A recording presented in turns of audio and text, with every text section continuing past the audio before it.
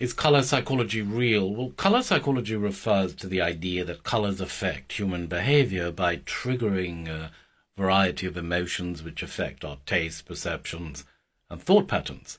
Now, whilst color psychology is an immensely popular tool in marketing and sales, the evidence used for color psychology is all completely anecdotal.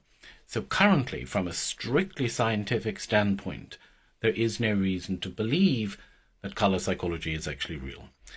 The effect of colors on our behavior is probably much rather due to the fact that we come to associate certain colors with past experiences. For example, if we see a green piece of meat, we will immediately be disgusted because we know from experience that fresh meat would never be green. On the other hand, if you see a green apple, then your behavioral response is going to be different.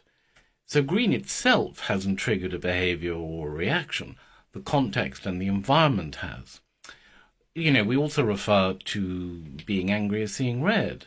But this is not so much because red is an angry color in and of itself, but because we've come to associate red with anger.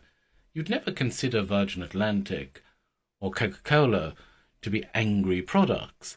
Likewise, the image of Santa Claus dressed in red doesn't trigger an angry behavioral response. So yes, colors can and do influence our behavior, but this influence is based more on association than some inherent psychological effect of the color itself.